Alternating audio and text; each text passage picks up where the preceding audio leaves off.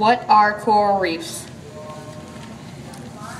Coral reef is a reef consisting of underwater structures made from calcium carbonate secreted by corals.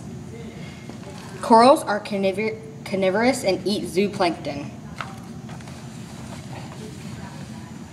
There are 3 different types of coral reefs. A fringing reef, which is directly attached to the shore, a barrier reef, which is separated from the mainland by a lagoon, and an atoll reef, which extends all around a lagoon without a central island.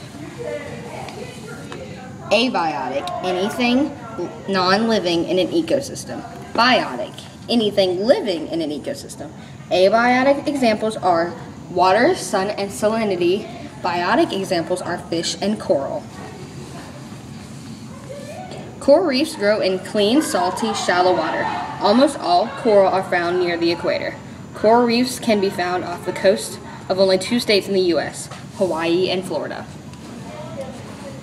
These are some famous coral reefs, such as the New Caledonia Barrier Reef, the Pulley Ridge Reef, the Red Sea Coral Reef, the Great Barrier Reef, and the Belize Barrier Reef.